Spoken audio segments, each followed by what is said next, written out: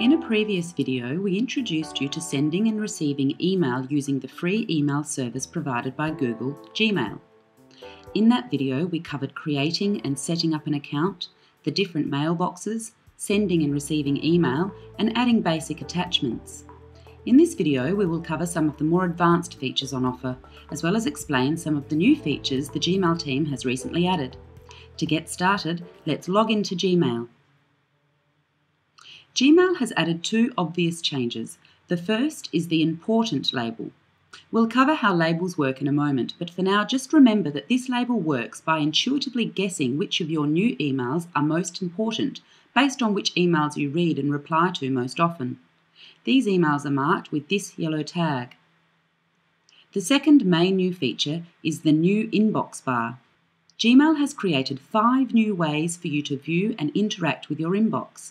As you'll find, the longer you have an email account, the more and more clogged and cluttered it can become. Many people end up with thousands of emails, many of which remain unread for a long time. Click on the different options to see which works best for your needs. Now that we've explained a few of the new features Gmail recently released, let's look at some of the classic features we should know about.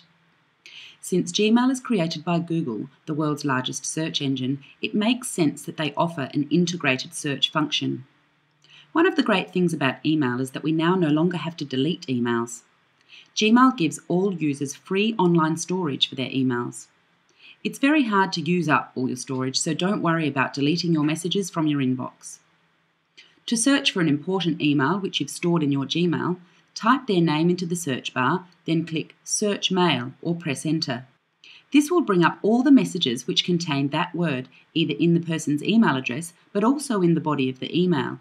It can help to recall roughly when the email was sent or received to help you find the exact email you're looking for. We touched on labels when we spoke about the important label Gmail now automatically adds. Labels work much like folders do in organising general documents on your computer. It might be useful to create a label for emails received from friends. To create a label, click on the gear icon in the top right corner. Then click Mail Settings. Select Labels, Create New, then name your label and click Create. Now, go back to your inbox. Click in the Select box to the left of your message, then click on the drop-down menu under Labels. Then click on the label you wish to give to that message. Any new labels you create appear in the left column of the Gmail interface. To view only the messages with a particular label, just click on the Label button. In addition to labeling, Gmail allows you to move emails to your archive and spam folders, as well as to delete emails permanently. Additionally, you can mark an email as read. If, for example, you don't want or need to open an email, but you don't want it to appear in your inbox as unread, just click on it and click on the Mark as Read button. Using labels can be a quick and easy way to manage and file your inbox. One of the key words in the new era of the internet is conversation. More and more applications and services are making it possible to use chat and messaging features from directly within their program. Gmail is no different. Gmail offers Gmail Chat. As you send and receive emails from Gmail users, Gmail adds them to your list of contacts. If you know a friend uses Gmail but they're not yet a contact, you can invite them to chat using the Add or Invite bar above your contact list. When a friend is online, you will see a green or orange dot next to their name. As with Skype or Facebook chat, simply click on their name to begin chatting.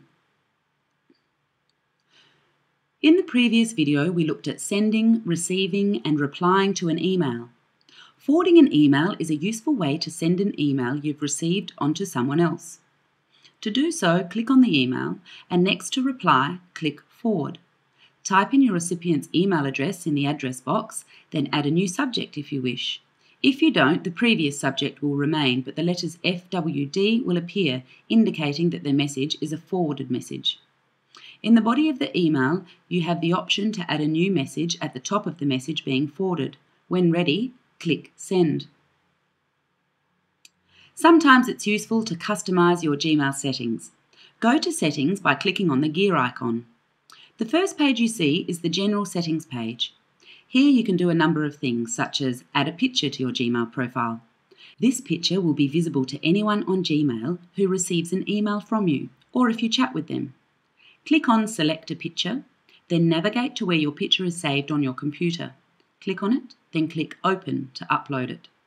Gmail will ask you to crop the picture. When done, click Apply Changes. You can also do things like add a digital signature to the end of your emails. This can be useful if you use Gmail for work and wish to add your contact details to your emails. Once again, these are just a few of the most important features in Gmail. The Gmail team is constantly adding new features as they work to make using email more efficient, streamlined and easy. If you ever get stuck, there are a number of useful resources available in Mail Help. Happy emailing!